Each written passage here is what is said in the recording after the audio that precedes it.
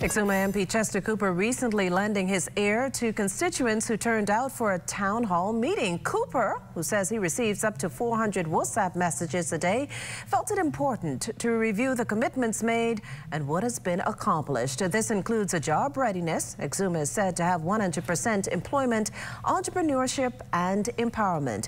It's with that in mind that plans are in the works to launch an incubation center on Exuma, similar to what was recently done here in New Providence. $1 million to spend on a center in Exuma. This will be a place where, just like we did at Forbes Hill, we hope to be able to accommodate another 12 business clusters at a very low rent. The Tourism Development Corporation, you will be hearing more shortly about the work we're doing in the Tourism Development Corporation, granting grants. That's free money to people who got great business plans and great ideas. We have a 50-50 pitch competition that's currently underway, and we are going to be rolling that out during the month of June.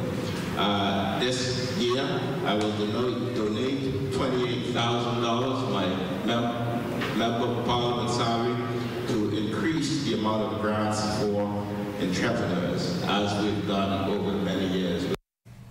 In terms of healthcare, Minister Cooper says they're working on new health clinics for Exuma with funding already available for Staniel Key, Farmers Key and Black Point.